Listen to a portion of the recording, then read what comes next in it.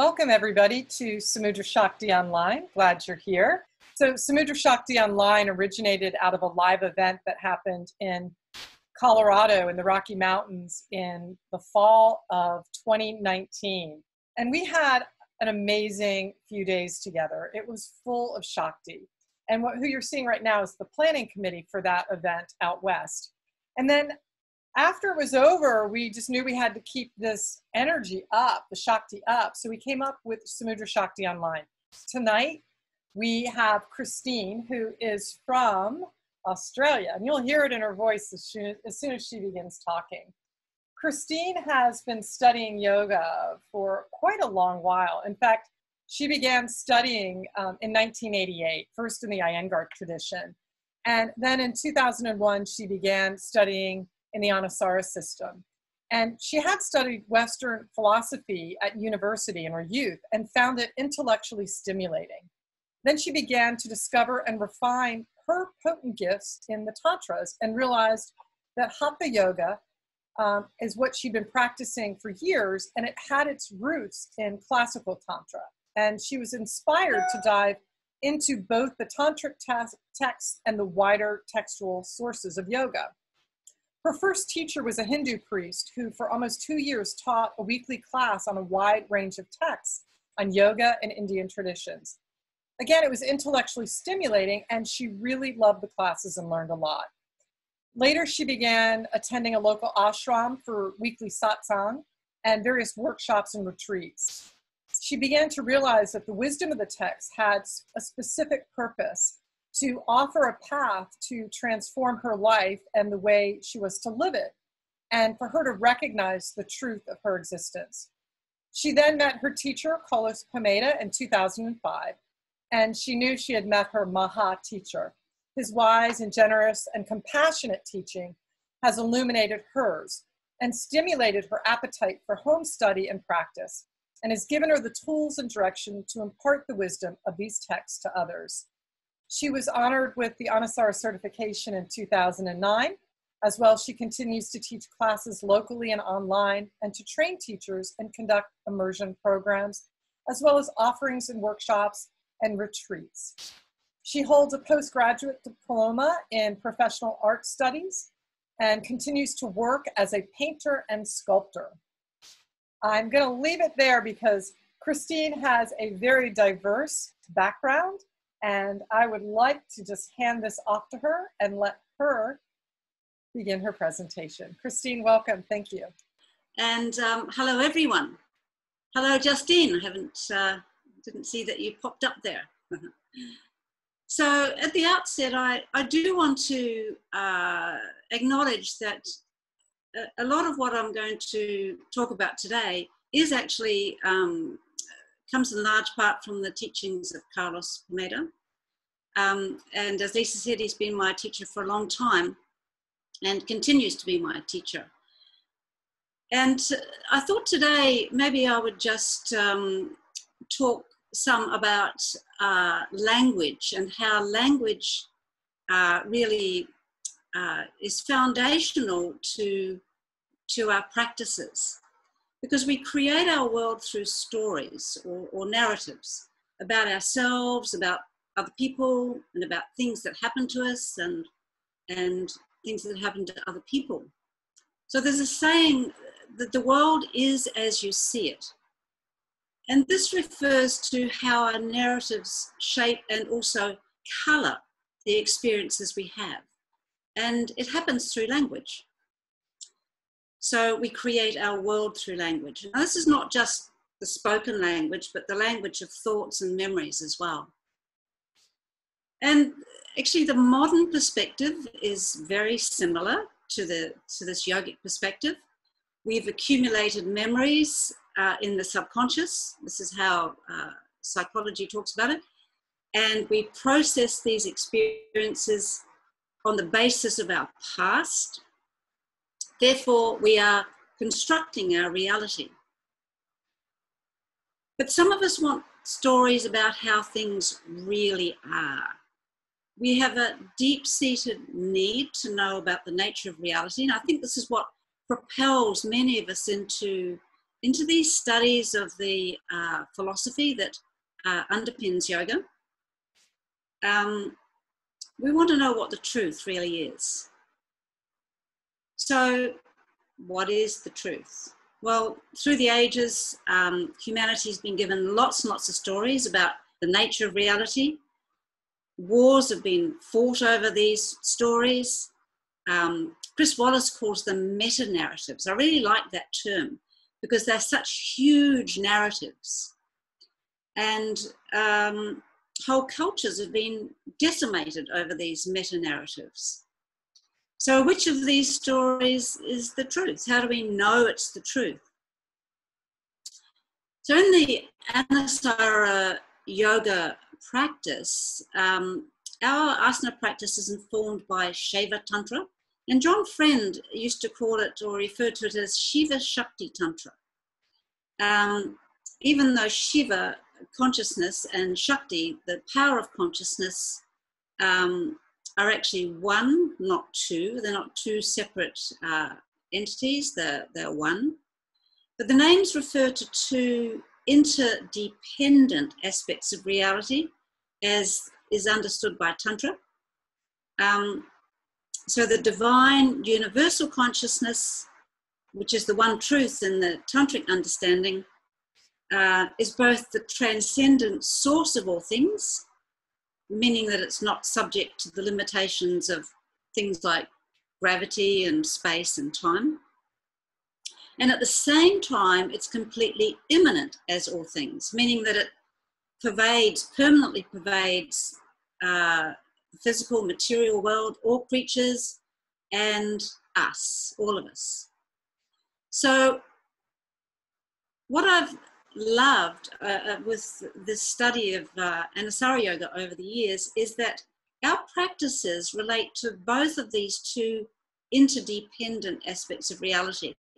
So we can turn within, we can open to grace, we can soften inside, surrender our sense of doership, and we can express what we understand as the truth through our bodies and in relationship to everything else in this world.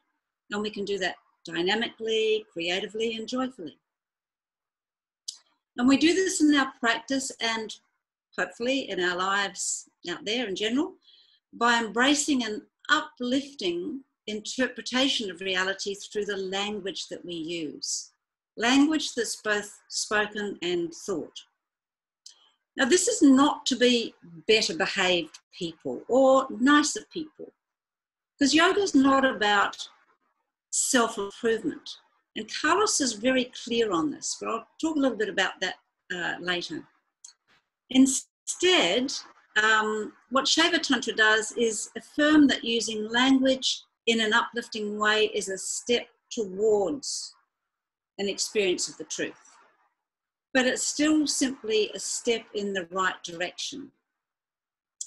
And the memories of meditation, for example. So Michelle was talking about the things that come up for her in meditation before. They tend to be good memories, but it's still about language. So how is our language involved then in our quest for the truth? So these tantras, the tantras are actually the sacred texts that we study. Of course, they're based in language. And several of them were clearly written by authors who were fully liberated and awakened spiritual masters. So those texts are going to give us the most direct insight that we can hope to have into the nature of reality that is possible through words, because they've experienced this truth. And of course, we've got great teachers too. But we need to be aware that the teachings are primarily from the outside in. Although if we're fortunate enough to have a guru who's a true guru, then the teachings are from the inside out. But yoga itself is from the inside out. So what is liberation, this experience of the truth? Well, actually, it's not different from the self, big S self, that is already who we are. So there's actually nothing to get.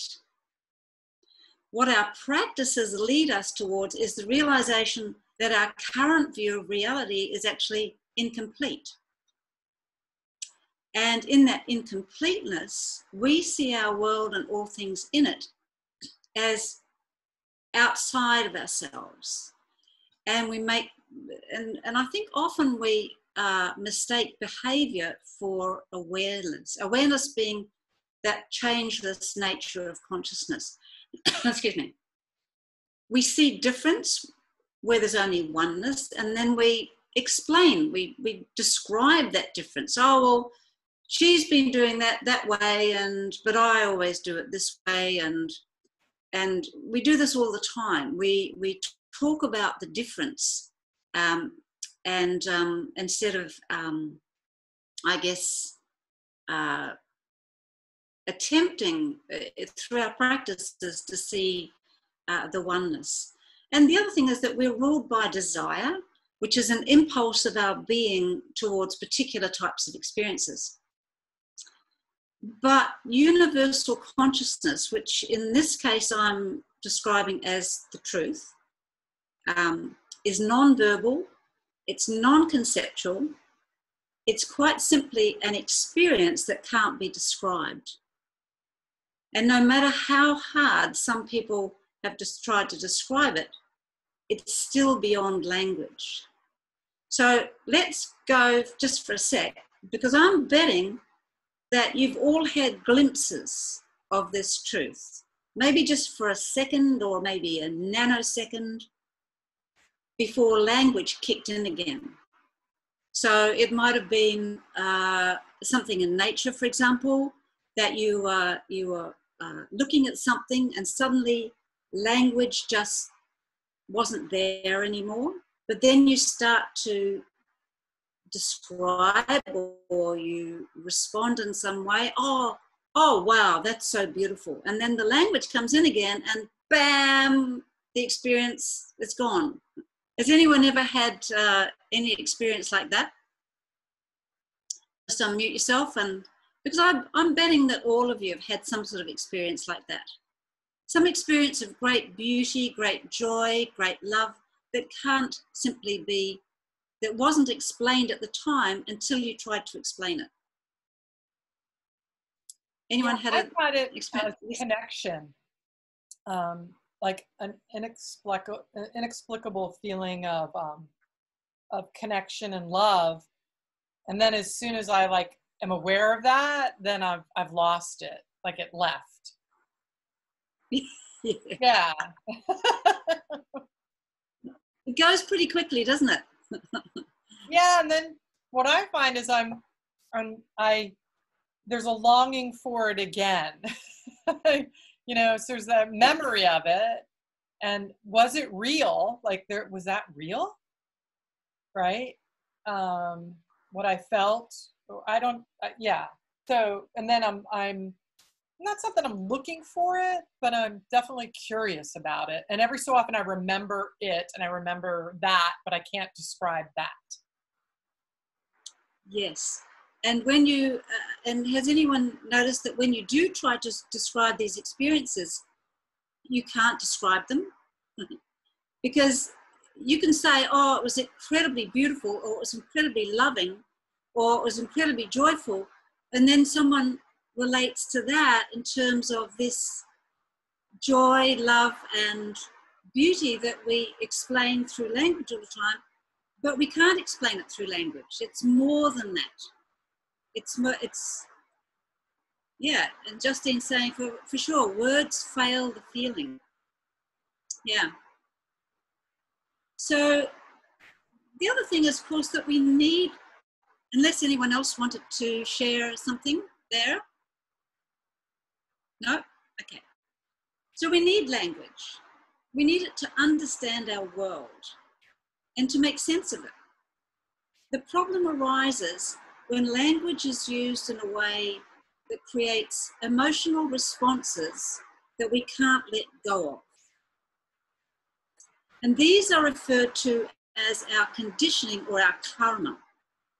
They're often called samskaras, which means memories, but it's actually the vasana, literally meaning perfume, the emotional colouring that the memories have that create our karma, our conditioning. It's actually not the factual nature of the memory itself, because we need memory. If we didn't have memory, then I'd be going, well, who am I? What's my name again? Who's my family? Where am I living? You know, we need memory. But it's these emotional overlays that we can't let go of that actually creates the conditioning or the karma. And just to point that these two Sanskrit words, samskara and vasana, are often used interchangeably. So sometimes when someone's talking about samskaras, they're actually talking about that emotional overlay on the memory itself. So if these emotional responses stay with us, so we can't let them go as we experience them, what happens is they become lodged in our subtle body. So the subtle body is that part of us which is the movement of prana, or the life force, along pathways that we can't see in the body. They're called the nadis. You might have come across that term before. So karma is actually the internal mechanism of conditioning, and our conditioning is created through language. So I just want to read you a quote from Carlos. He says, "Karma is the mechanism that drives our evolution. It is based on the conditioning power of words and the emotional overlay on them." And then I just want to be really clear about this, because this is something that's bandied about a lot.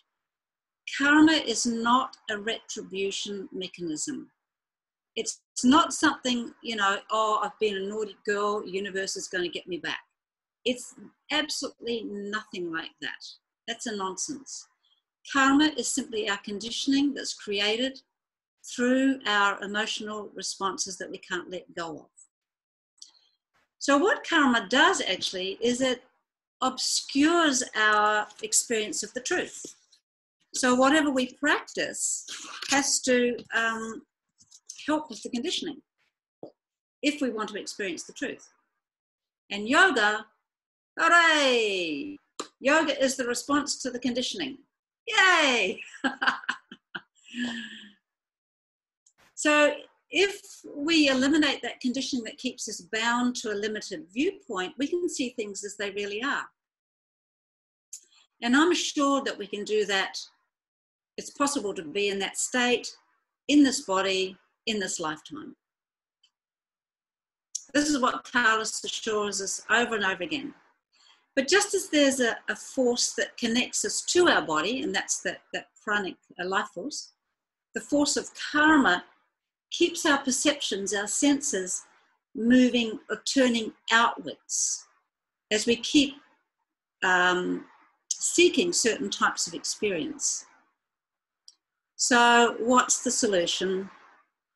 Well, there's a lot more I could say about karma, thanks to Carlos's courses, but there's no time today. What I can offer briefly are a few practical suggestions. So first of all, if in our daily activities we are mindful, cultivating attention as we are barraged by distractions, well, that's me. I don't know if that's you, but I certainly am. Then, and if we, and by being mindful, by cultivating attention, then we're developing an expanded awareness, then conditioning is less likely to take us over. And then if we develop the awareness that everything is transitory and the only constant is consciousness itself, then we are less likely to be bound by our conditioning. So this, I really love this quote, "This too shall pass." And then this is an interesting one, I think. If we can create good intentions for our actions, because a good intention is actually more important than the action itself. A good intention is more important than the action itself. So think about how often you've had a really good intention for something, and then you act, and the action doesn't correspond with your good intention because of maybe other things that come in to counteract the action or change it in some way, but it's still that good intention that is the powerful thing. So the other thing that I want to say too is that a healthy action is not actually a moral action. A healthy action is simply one that doesn't create suffering for yourself or for others. And then our Hatha Yoga practice. So that's number 4. So when we practice attention and develop and expand awareness in our practice, the prana that's moving through the nadis is a force that clears the structure that karma produces. Now, this idea of a structure that karma produces, Carlos says that the karmic conditioning exists as tiny little crystalline structures along the nadis. And then as a force of prana, like a great river moving through the nadis, it actually clears those little structures out. I love that.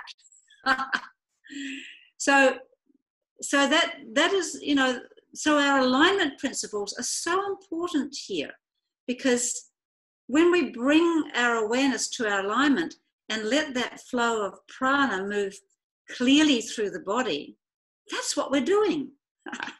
I think it's so neat. And then number 5, we can hold our center, staying quiet within, even as we act in a physically strong way or even in an emotionally strong way. And I have seen some great beings get angry at something that they didn't want happening, but at the same time they were completely calm, and at the end of what they said, it was like nothing had ever happened. That's really holding your center, even when things happen in an emotionally strong way. And then in our meditation practice, it is cleansing, because everything that comes up is our system trying to heal.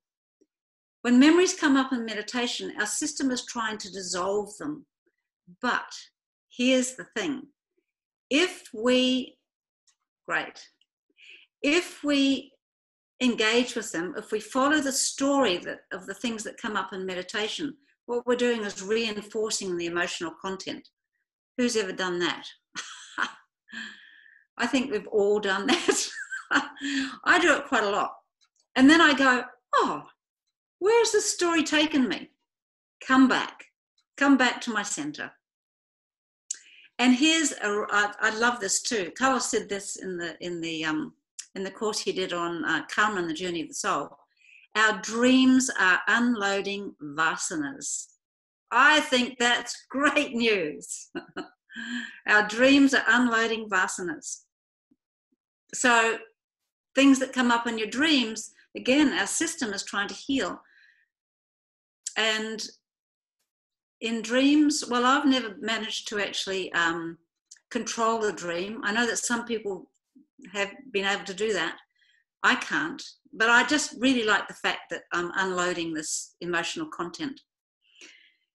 So just one last thing before we move on. Just as we practice Shavasana at the end of a Hatha Yoga practice, relishing the state of awareness that we've created, why not do the same at the end of a meditation practice?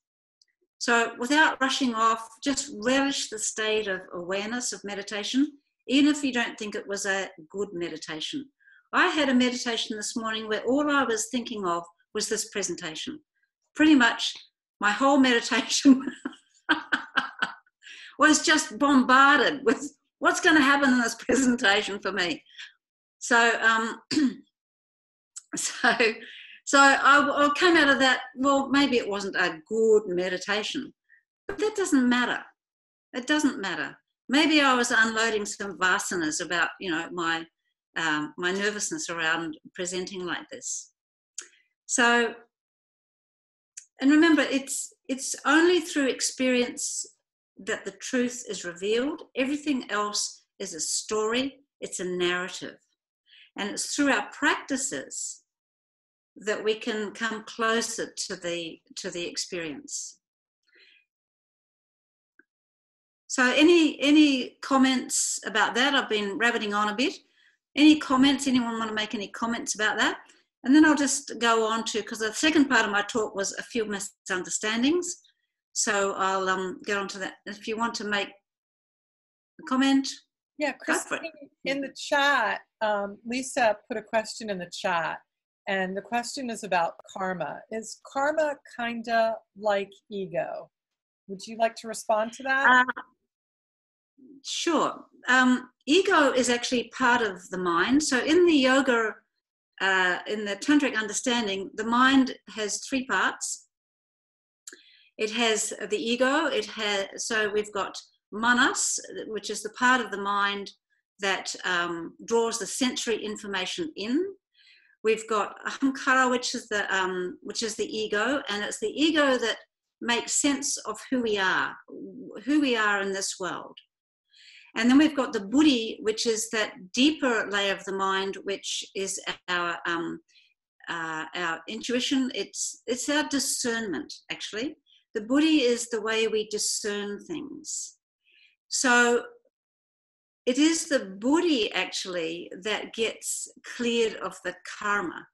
We've got to have ego. We have to have ego to live in this world. Sometimes the ego becomes dominant, and so we think that we need to do everything from the ego, and we forget about the what I love in the Anusara practice is that idea of that we are co-creating when we do anything, because remember, Shakti is the power of consciousness. She's the creator of everything. As limited individuals with our own egos and individual sense of ourselves, we are co-creating with Shakti. But if the ego becomes dominant, then we think that we're doing everything. So we forget that truth that lies within us, and so we act just from the ego. But it is actually the buddhi, that discernment layer of the mind, which is often referred to as when we clean the mirror of the buddhi, what we're doing is, so here's my cloth cleaning the mirror of the buddhi, we're cleaning away those emotional, that conditioning that's created through the emotional overlays of our memories. So our discernment then, and I don't know if you've noticed this, if you've been practicing for a long time, that your discernment actually does become clearer. It becomes more discerning. Does anyone ever notice that? Yeah? Maybe not admitting to it? Yeah, says Lisa. Well, yeah, and then it's like, what am I really discerning? Exactly. I found a rabbit hole on that one. Yeah, because the conditioning is still operating within the buddhi. So yeah, the ego is part of this threefold nature of the mind. We have to have ego, otherwise I wouldn't remember who I was. My name's Christine, and I live in Bulahela. So if there's no other comments, I'll just get on to something about these misunderstandings, maybe just cover a couple of them. And the first one I'd like to draw your attention to is that around the yamas and the niyamas of the Patanjali Yoga Shastra, which is the new name that's been given to Patanjali's Yoga Sutras. I often hear people call them the Sutras, but we've got to remember that there's actually hundreds of sutras, and Patanjali's is just one of them, albeit it's an important one, but it's just one of them. So Patanjali Yoga Shastra, then Shastra means authoritative commentary. And because of recent exhaustive research by this Austrian scholar called Philip Maas, M-A-A-S, we now know that the Vyasa, who wrote the commentary on this text, was actually Patanjali himself. So the word vyasa means arranger. So the compiler and the commentator are one and the same person. And then we've also got a date, a clearer date for the compilation of the sutras, and that is between 325 and 425 CE. So this concept of karma that I described earlier is actually the basis for all of the practices in Patanjali's text. He uses meditation as a technique to experience liberation. And this technique uses, so the meditation entailing the complete eradication of karma uses the mind to clear the mind of karmic imprints or conditioning. So mind is an expression of prana, so it's like experience crystallized. Mind is an expression of prana, it is prana. So Patanjali is using meditation as a technique to clear the mind of its karmic imprints, and he uses the mind. In contrast, Hatha Yoga uses the flow of prana through the nadis to clear the conditioning. So this is really a main difference between Patanjali using the mind and Hatha Yoga using the breath and the body. So as in the Tantras, the sacred texts, Patanjali's teachings start with the highest, and that's in the first chapter. And if we don't get it immediately, if we're not liberated straight away, if that doesn't work, we're invited to start lower. And the yamas and the niyamas are in the outermost circle of the teachings. But they're not about ethics and morals. Now, they're often taught as ethics and morals in yoga. But Patanjali says of the yamas and niyamas, he says, future suffering should be avoided. He never makes a moral or ethical argument. In fact, the whole text of Patanjali Sutras is practical. Free yourself from the bondage of suffering, and that bondage is conditioning. So ethics as a practice, and I think we really need to remember this in our teaching too, is that ethics as a practice only has meaning in society. Yoga is not about, I'm talking louder because the rain on my tin roof is getting really loud, sorry. Yoga is not about improving our false nature. We practice to reveal our true nature. So the yamas and the niyamas aren't like the 10 Commandments. The whole work of spirituality is not about behavior. Although I have to say that it is much easier to change behavior than it is to remember to bring awareness to everything that we do. And that awareness that we bring brings us deeper into ourselves. But if we're just changing our behavior, we're just changing our false nature. This is in the Tantric understanding. That's all we're doing. We're just, shifting our false nature around a bit. That's not to say that behavior isn't important in society, because it most definitely is. And you might want to improve the way you behave, but it's not important in yoga. And I just want to read you something from Chogyam Trungpa. Anyone ever read Chogyam Trungpa, the great Buddhist teacher? No? Anyway, I'll just read you this. He's got a book called Cutting Through Spiritual Materialism, which is a fabulous book. And he says, when we formulate a secondary judgment like, I should be doing this and should avoid doing that, then we have achieved a level of complication which takes us a long way from the basic simplicity of what we are. I'll say it again. Yoga is from the inside out, not the outside in. And if you've been practicing for a while, you might have noticed Becky, no, I'm not watering my plants. The rain is watering my property.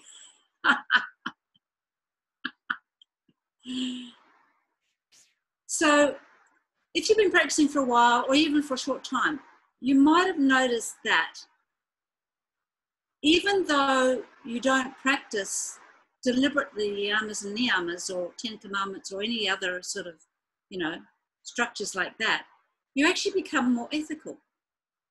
It just happens naturally because of the yoga that you practice, releasing the conditioning that keeps you bound, we become more ethical. It's a natural process from just doing yoga. So actually Tantra dropped the yamas and the niyamas. So that might tell you something about the importance that Tantra ascribed to those. But I did look at Georg Fürstein's great big book on, I haven't got it with me here, great big compendium on yoga. And he actually describes them there as the ethical underpinnings of yoga. But Carlos is very, very, very firm on this, that ethics doesn't belong in the yoga practice. It belongs in society, but not in the yoga practice. So one other point about the Patanjali Yoga Shastra, the word asana in chapter 2, verse 46, which reads, Sthira Sukha Asanam. The pose should be steady and comfortable. Now this sutra is not about Hatha Yoga, it's about meditation. Nor is the asana of the 8 limbs about Hatha Yoga. So as or asa means to sit, and the ana ending is like our ing in English. Therefore it means sitting. And in Australia, when I teach as, meaning to sit, and everyone understands what I mean. Sorry, that's an Australian joke that maybe no one else gets. So sitting comfortably and steadily so the mind isn't disturbed or distracted by fidgeting or discomfort. But actually this sutra is supposed to be read in conjunction with the following sutra, which is about how you make the posture steady and comfortable, and that is by relaxing your effort and contemplating the infinite. And I want to ask you this question too. Have you ever noticed yourself in meditation that it's only when you go deeper, so I might be sitting in meditation and going, oh God, my knee hurts. Oh, I've got this pain in my inner knee. And then I go, okay, take my mantra into the heart space, whatever technique I'm using, and I go deeper and deeper, and suddenly my knee doesn't exist anymore. So when we go deeper, these outer discomforts actually melt away. And when you're drawn back to the outer world, they come back. Oh, my knee's hurting again. So to come back to that first point, I'm going to finish in a couple of minutes. The 8 limbs of Patanjali Sutras are not about Hatha Yoga.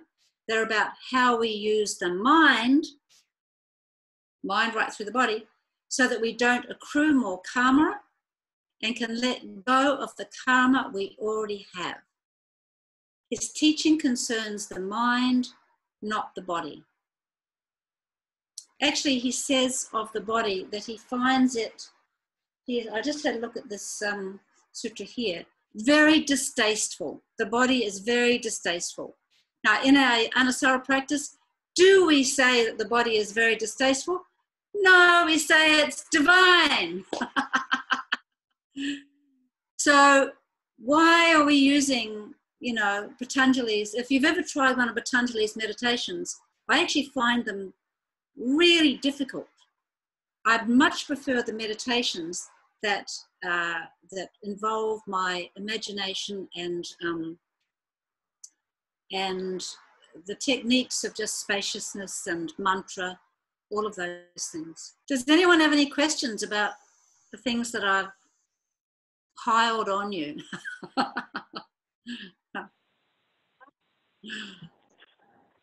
Christine, this is Deb Payne, and I'm sorry, I hope I didn't step on anybody because I can't see. I'm on the phone. You're right. Thank you so much. I never get tired of these discussions of philosophy, and every time something new comes through or reminds me of something I've forgotten or had kind of gotten lost in the shadows.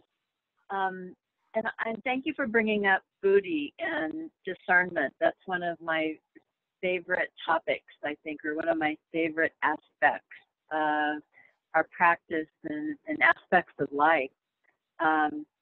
And there's so much to think about here, and so many seeds planted, so much more. I hope that we get another opportunity with you for you to share more of this with us.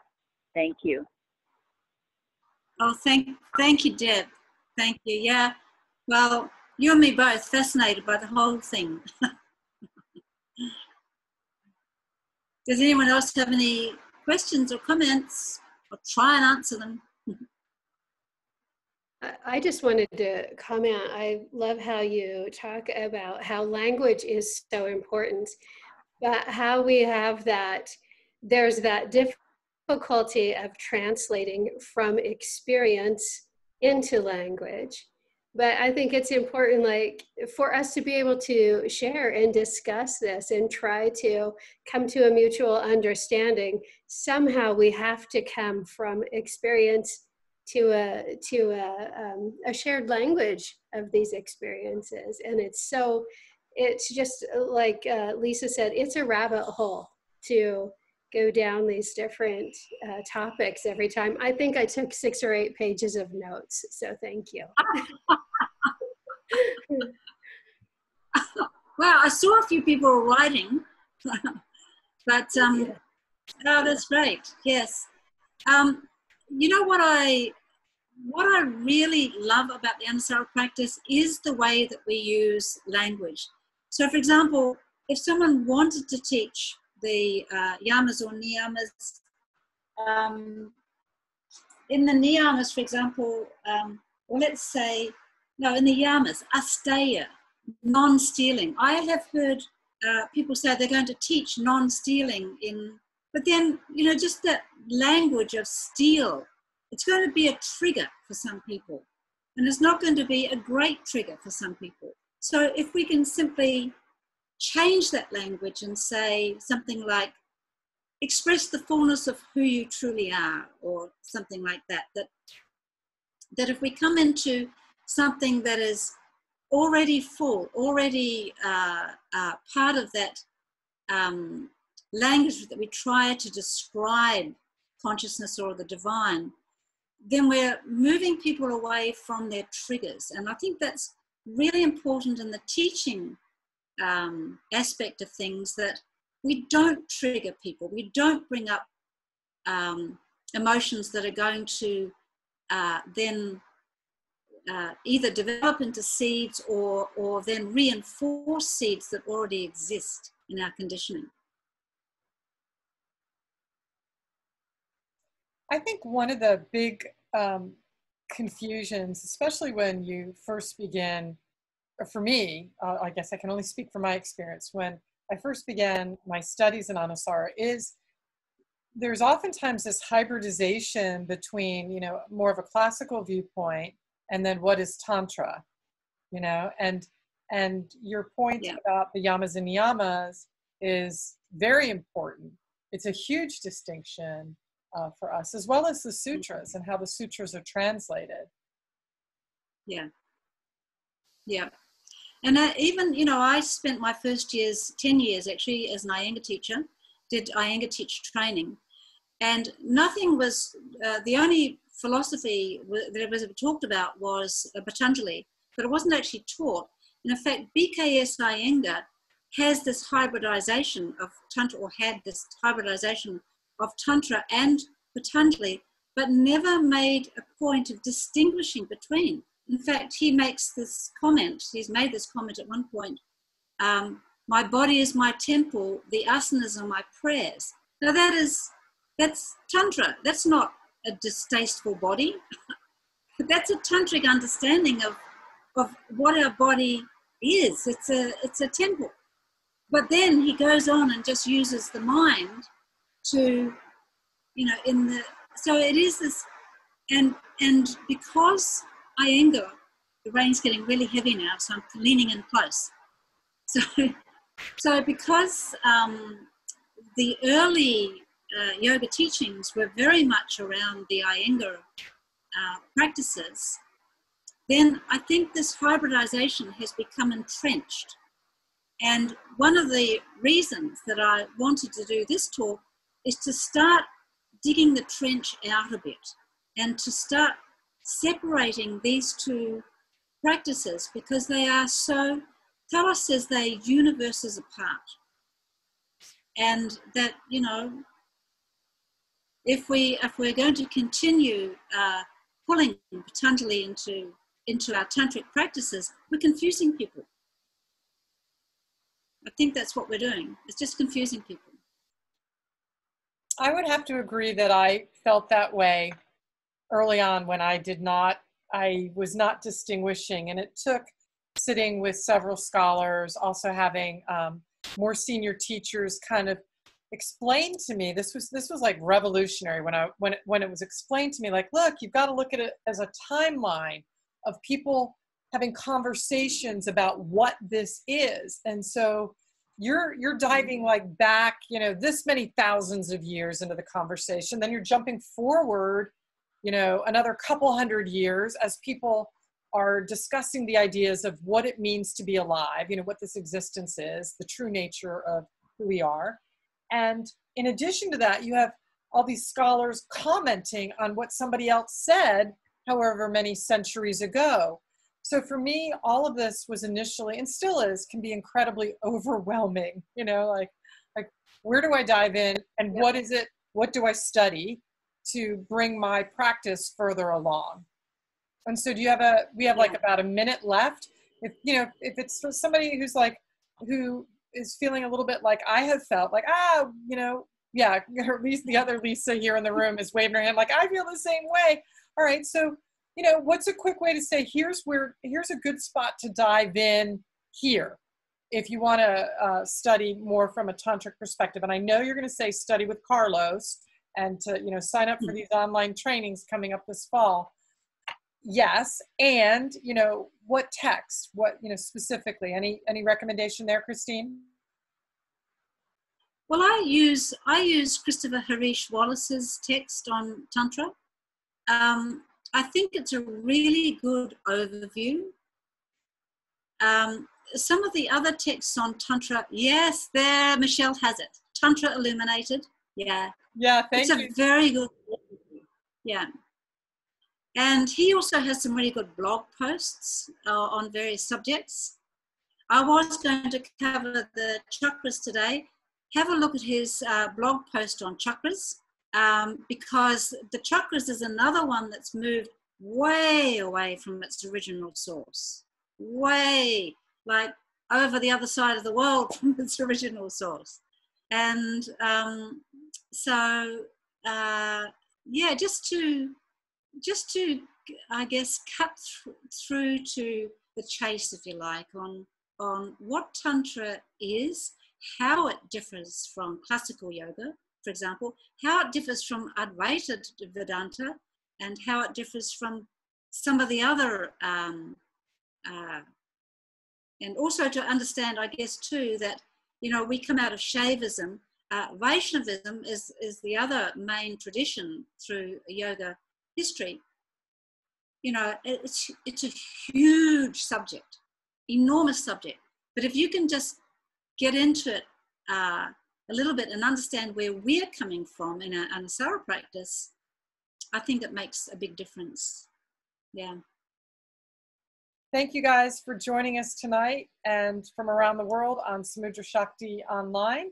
And we'll see you next month. Christine, many thanks.